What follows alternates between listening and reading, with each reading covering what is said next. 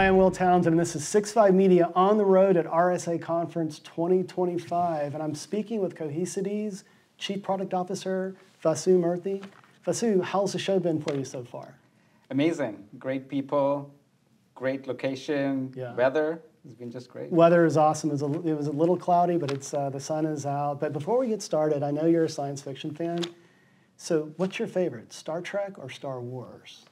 I like both, but if I had to pick one, it would be Star Wars. Oh, you and I are going to get along really well today. I'm a big Star Wars nerd. In my office, I have all the Star Wars paraphernalia, and my wife just gives me constant grief about it. But that's fun. That's awesome. We're both Star Wars kids. But let's get into it. So tell me a little bit about Cohesity and your role as the Chief Product Officer. And there's a lot of synergy with Veritas, right? So let's spend some time there. It's amazing.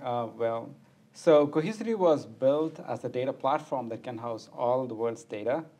And we built great applications on top of it, Data Protect, that gets all the data into the platform. We built a whole suite of products for cyber resilience, and now we are building for AI. But Net Backup has been there for so long, and so many customers trust it. It supports so many data sources. What if Net Backup is also an app on our platform? That's a great way to bring the value of the platform to all of our customers, 85 of the top 100 customers in the world, 70% of Fortune 500. So that is the opportunity we have with the synergies between the companies. Yeah, we're going to get a little more into AI in a moment, but I know that you just announced RecoveryAgent, and can you speak a little bit about that, and what has the Veritas partnership done to enhance that solution? So cyber resilience, that is being prepared for a cyber attack and being prepared to recover from cyber attacks, is pretty hard. It's a hard thing to do. Yeah. Right. Most customers, when they're attacked, they are trying to recover for the first time. They never practiced it before. And if you don't practice enough, you're not going to be ready when it hits. Sure. The reason we do fire drills is because we know exactly what to do when a fire happens, right? Yeah. But there are not enough tools for customers to practice this recovery from cyber attacks. And even there are tools for disaster recovery, and people have been trying to repurpose that for cyber recovery testing. But those are not adequate. They really don't reflect the real needs of cyber recovery. Plus, they're difficult to use. So if it's difficult to use, people are not going to use it. They're disparate. I mean, there's a lot of tool sprawl that's associated with that, right? It's disparate, yes. Yeah. So Veritas actually set out to solve this problem. We're building the first version of the product called Cyber Recovery Orchestrator. And within months, so the two companies came together December 10, and within months we were able to get this combined product that works on Data Protect. That's also incredible. Like the time, time to integration, the time to market, like that speaks volumes to the engineering teams on both sides of the equation. Yeah, it not only speaks volumes to the engineering team's abilities, it also speaks to the amount of effort, the path that has been put in to modernize the platform, keep it up to date, use the latest frameworks such that we could bring these things together. The API-based, containerized, that can really just... Microservices makes it so easy to blend these things together. Yeah. So to launch this with additional functionality, including Agentic AI that we're going to talk about, it's just amazing. And so this tool is really built for cyber recovery testing.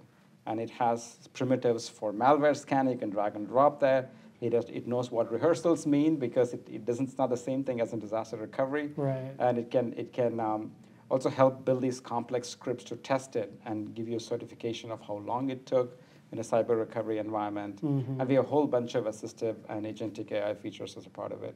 Well, let's get into that because you and I were talking before we got started. And modern AI presents a host of challenges, right? It requires data. It requires the unification of data. So can you speak to that, and what Cohesity is doing to address this whole notion of unstructured data that customers are struggling with on a daily basis? Yeah. So AI touches upon everything we do now, right? It touches our lives. Well, it's got to, right? You got to check that box. So. It's got to. So we are doing a lot in making our products easy to use, getting customers' workflows easier. And let me go digress a little bit on the recovery agent side, and then I'll come back to this larger question.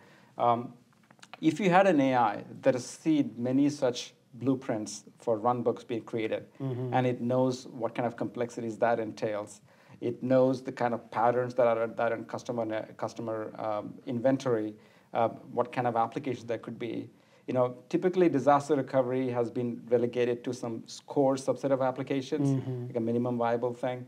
But if you want to expand that, you need something that is smart enough that can scale and keep up to date with all the changes in infrastructure. Because it's very dynamic. It's always changing, right? Always the changing, threat vector is exactly. always changing. And so you suppose you have this repertoire of training data, and you can actually build an agent that finds such patterns, automatically creates runbooks for you, automatically groups applications, saying, hey, you did report on these things together, and you have a different SLA for these, so they must be together in one application. So we put them together and create blueprints and so on. So there's a whole bunch of work we are doing to make the day-to-day lives of our customers easy. But then there's the other side of AI, that we have a pretty unique value proposition for customers, is that throughout the world, we have customers managing hundreds of exabytes of data. Right? Exabytes is 1,000 petabytes, and hundreds of exabytes of data in our platform. And this data includes everything the customer's more valuable assets, all their crown jewels are in there. It's already aggregated.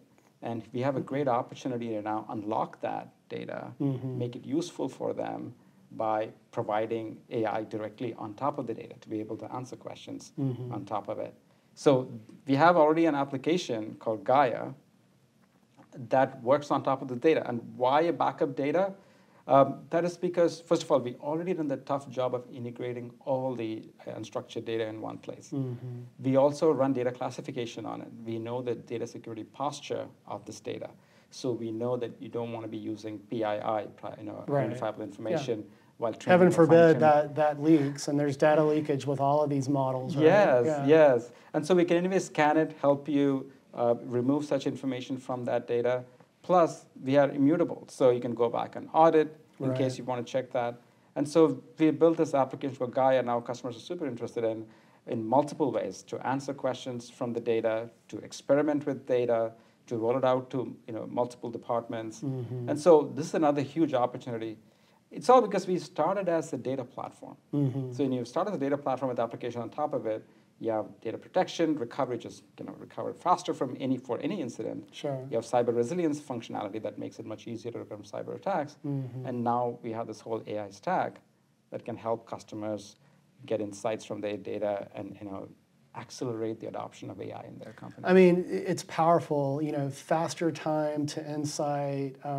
You're removing friction from the whole management process, and ultimately delivering tremendous value to organizations. But I'd like to go back to what I touched on about, it's pretty incredible how the two companies came together in such a quick amount of time. I mean, from your perspective, how do you align product, design, documentation through that development cycle? Because, obviously you're doing a great job. You mentioned, you're working with the largest companies on the planet. Can you give us sort of an inside peek to how the sausage gets made, I guess? So for a company and products to be great, every part of the company, us need to be great, right? So we all need to be great.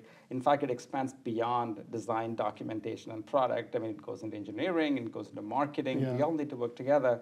One principle I do have is everybody must have a say in what we should build.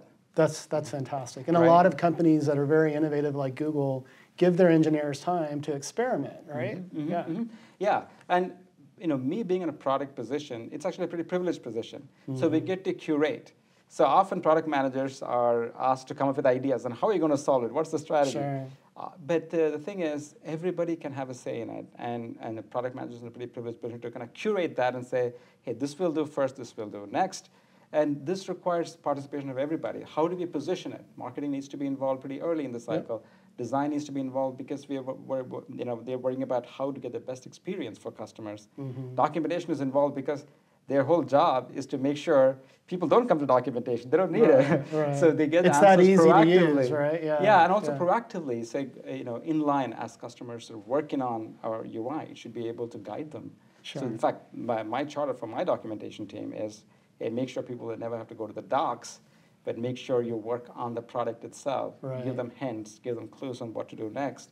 So users never need to go out of their context. to search for information. Yeah, I love that. I love that philosophy. Well, as we close our conversation, I want to talk about your vision. You've been very successful, obviously. You're only as good as the next iteration of what you do. You've got competitors in your space. So what are you doing to drive the innovation value line and stay that much further ahead of the competition?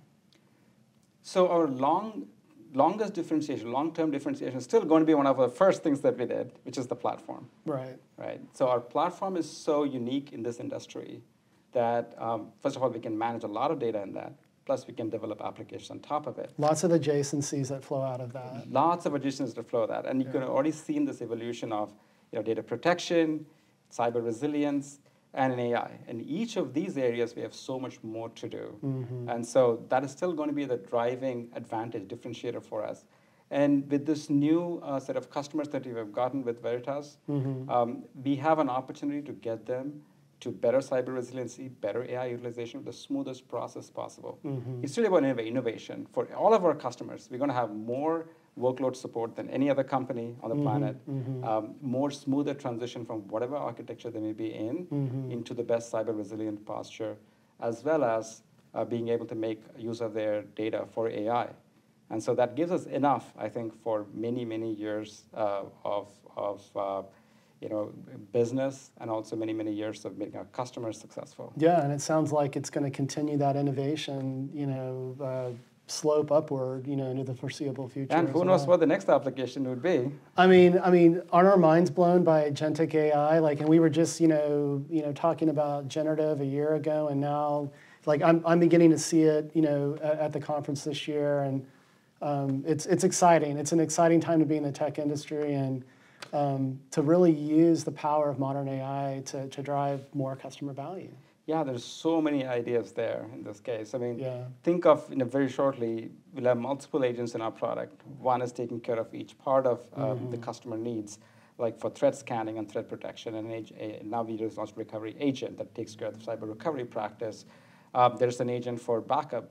We'll also use MCP to talk to agents in other products. For example, we can talk to the SIEM and SOARs of the world and say, this is the kind of threat profile we are seeing, and so they can get the right priority on the other side. It's not just sending a record over and getting them, they will just understand it. We can actually have much more lively conversations between these agents that hopefully gets to better results, better security, better insights into data, and overall, better success for our customers. Yeah.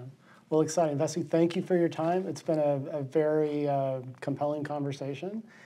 And I just want to thank our viewers for tuning in. This is 6.5 Media on the road at RSA Conference 2025.